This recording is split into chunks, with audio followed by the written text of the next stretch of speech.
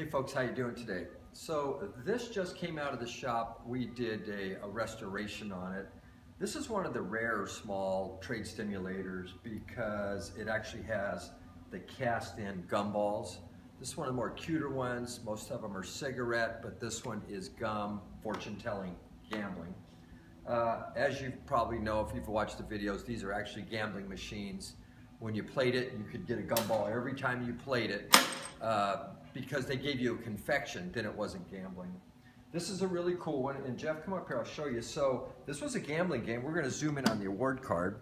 So it was a fortune-telling machine as well as a slot machine. So when you looked into the fortune here, if you got 2 cherries in the fortune, it said 2, and here 4. The underlying red was the actual payout. Once again, what's kind of cool about this machine is it does run penny through quarter. So it's the operator. Right now we have a nickel in the window. So let me put a quarter through it. Runs nice. Okay, so we did not win. Had we won 2, the operator would look into the window here and see that you played a quarter, and he would pay you accordingly. You can play penny, nickel, dime, or quarter through this, and he would pay you accordingly. This is a very nice machine.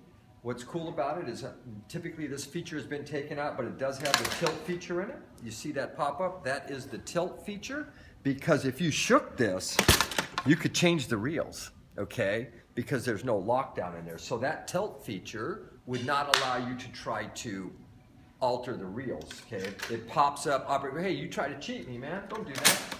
And then on the next play, it goes down. The gumball vendor works very good. It's all been high polished.